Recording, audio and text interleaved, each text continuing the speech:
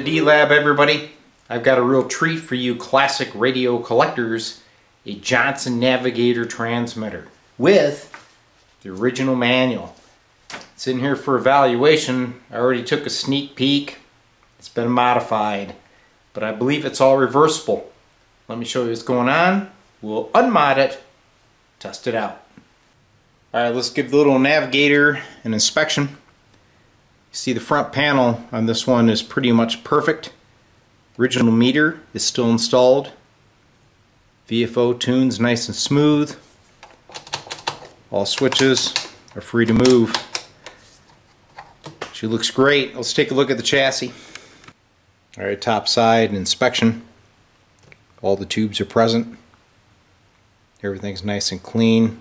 This was a kit, but whoever did it did a good job. I noticed right here on the bracket that holds the VFO cover to the front panel, the head of one of the screws has sheared off.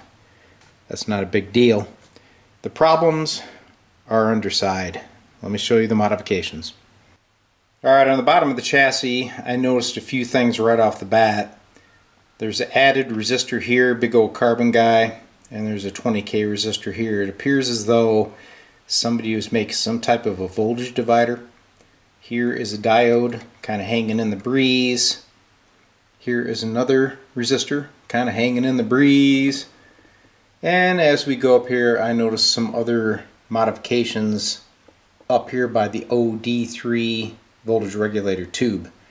Let me take you a little bit closer into this area down here by the 6X4. We'll take a look at somebody's attempt to solid state that DC supply.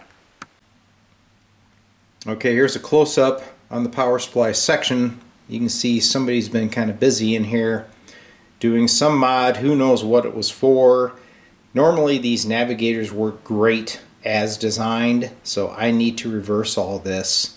Already talked about the voltage divider. Here is a close-up on the 6X4 tube socket. You can see one of the lugs is missing. Got a diode hanging in the breeze with a wire down there kind of hanging out feeding the 4.7K resistor. There is another splice job here of 3 wires all joining together and doing who knows what. So I do not feel comfortable powering this radio in this configuration. So I need to investigate why this was done on the 6X4, and I'm going to put in some fresh filter caps, and then we'll try to power up the Navigator. So what I do in this case is grab my wire cutters and carve out the modifications. Alright?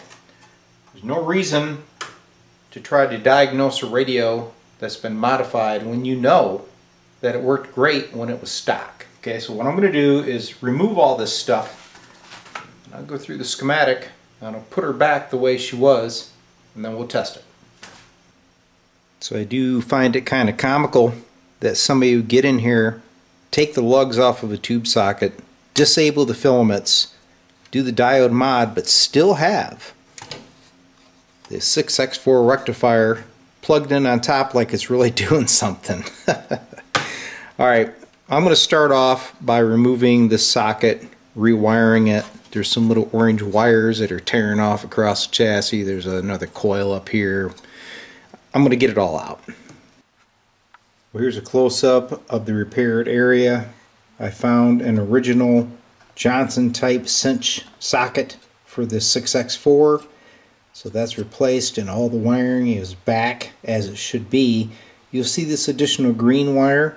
That is supplying the filament to pin 3 of the 6X4.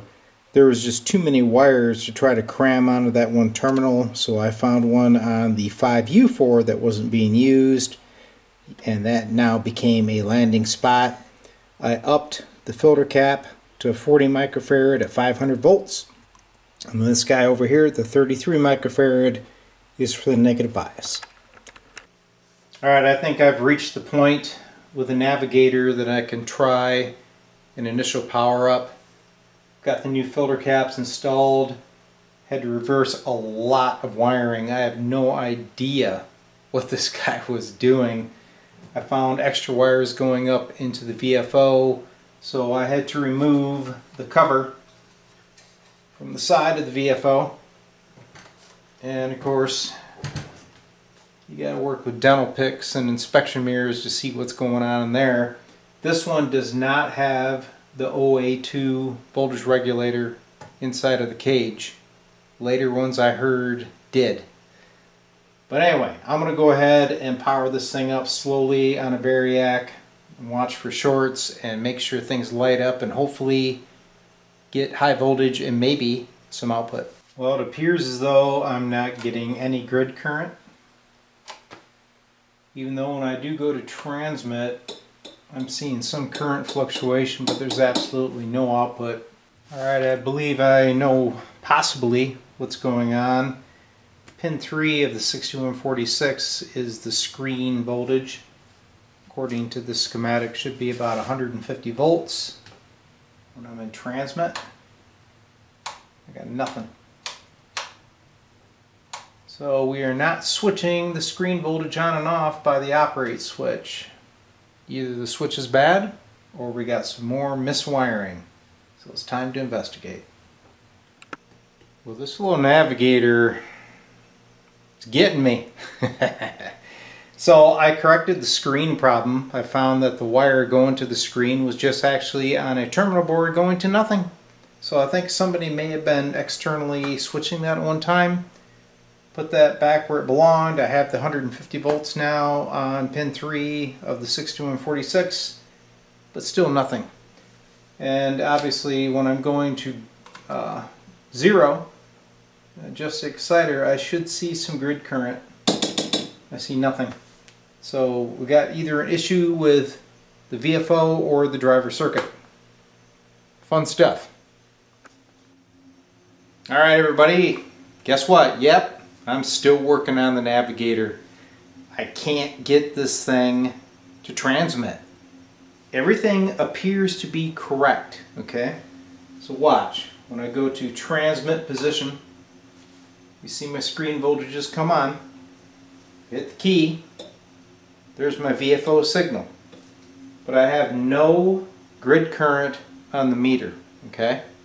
And I have no plate current, obviously, and no output. The negative voltage is approximately negative 50 to negative 60 volts on transmit. The manual shows negative 80. I don't really know if that's bad or not. Well, high voltage is good. Going to the 6146, I've checked all the tubes. I've went through the schematic over and over, verified everything is correct. So why won't the stupid thing transmit? I'm at the point, guys, I need to put it on the shelf and move on unless somebody out there can say, hey Terry, I've seen this before, check this. So I'm asking, can any of you guys help me to fix the Navigator so I can move on? Because it's driving me nuts.